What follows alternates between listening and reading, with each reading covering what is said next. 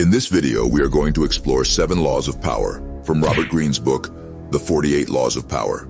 This book offers raw truths about gaining and managing power. Some view it as a must-read, others view it as the work of the devil. Regardless of your opinion, feeling powerless is no fun, so yeah, let's make sure it never happens again. But bear in mind that these rules do not necessarily align with the values of a true high-value man. So, consume the knowledge and understand the rules, but be mindful of how you use them in real life, and remember to maintain a strong moral compass. By the way, please do a brother a solid favor and leave a like and hit the subscribe button. Thanks, brother. I appreciate the love. Now let's get into it. Number 1. Avoid appearing flawless. Projecting superiority can be dangerous. It's impossible for anyone but a superhero or a deity to be perfect. Striving for perfection only adds unnecessary pressure and sets unattainable expectations. In fact, during job interviews, employers often ask about weaknesses to gauge a candidate's humility. To build authority, it's crucial to admit to small flaws, allowing colleagues to see success as attainable. Claiming all credit is not wise, as it can breed envy and hypocrisy among peers. Acknowledging weaknesses and attributing success to factors other than one's abilities is more effective in building genuine relationships. This approach leads to fewer enemies and more friends, the essence of power.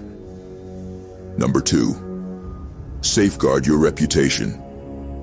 Your reputation is vital for your power and authority. It is possible to intimidate and win just based on your reputation alone. Consider a scenario where 2 basketball players compete against each other. One is a well-known legendary player, and the other is a rising talent. Even if the legendary player performs poorly, people are likely to say that he played better than the new player. This is because the legendary player has an established reputation that surpasses that of the new player. Similarly, in your everyday life, building a positive reputation among your colleagues can elevate your status without much effort.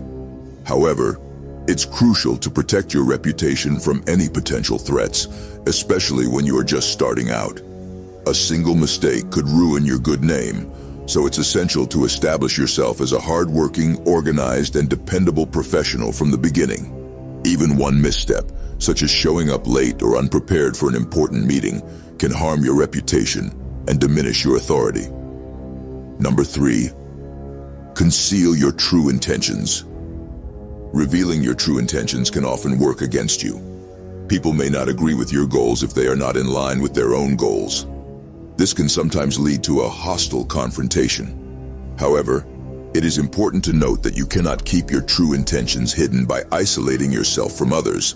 Instead, talk about your aspirations often, but be careful not to reveal your actual intentions. This is especially important when dealing with narrow-minded individuals who seek to undermine your goals. It will be difficult for your opponents to discern your true intentions if you appear to be friendly and trustworthy. As the author of this book suggests, camouflage your actions because people are only able to focus on one thing at a time. They are unlikely to realize that the person they are interacting with has an ulterior motive. Concealing your motives will allow you to gain people's trust and mislead them. By the time they realize what you are truly up to, it will be too late. People are less likely to suspect your intentions if you behave in an unobtrusive and predictable manner. Number 4. Making people depend on you. Although many people claim to dislike politics, politics is an integral part of all relationships, especially in the workplace. The traditional approach of aligning yourself with a strong boss to gain influence is flawed, according to the author of the book, as a strong boss can easily replace you if you make a mistake. Instead, the book suggests aligning yourself with a weak boss and making them rely on you to the point that they cannot function without your help. This grants you the power you seek, as those who depend on you are under your control.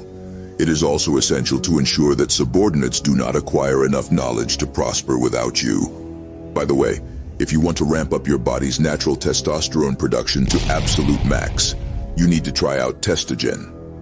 TESTOSTERONE is among the best, largest, and most trusted brands of testosterone boosters in the world.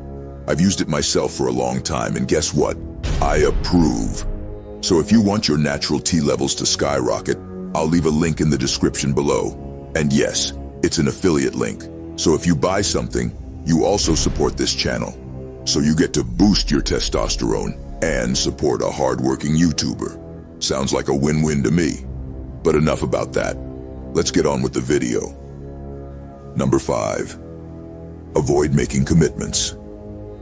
Stay independent and do not align yourself with any particular cause or side. This way, you can attract others to compete for your attention and set opposing parties against each other. Committing yourself to someone gives them power over you, and you lose control.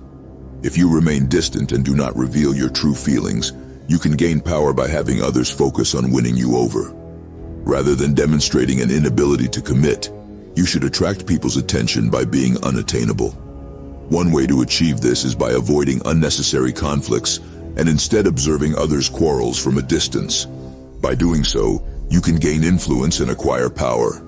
The elite of the world use this tactic all the time by creating distractions and chaos to push their real agenda without anyone noticing.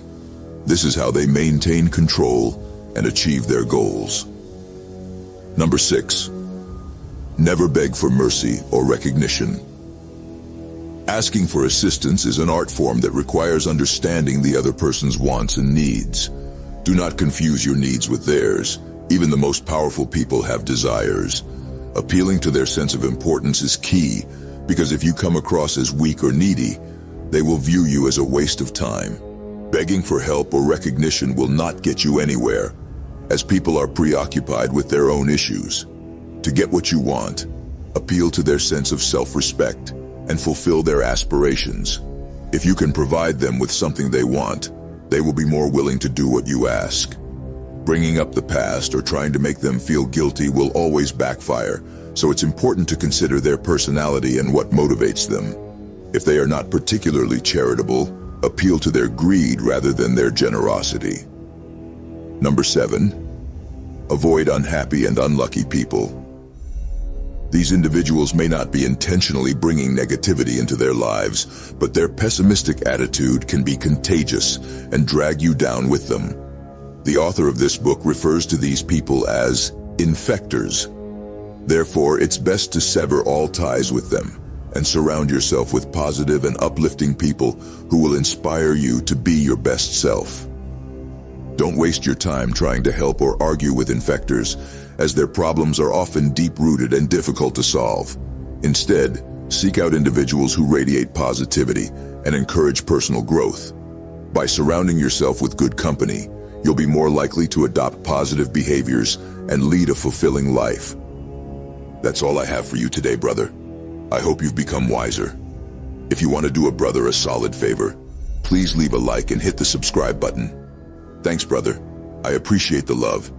If you have any questions or requests for future videos, let me know in the comments below. Thanks for watching.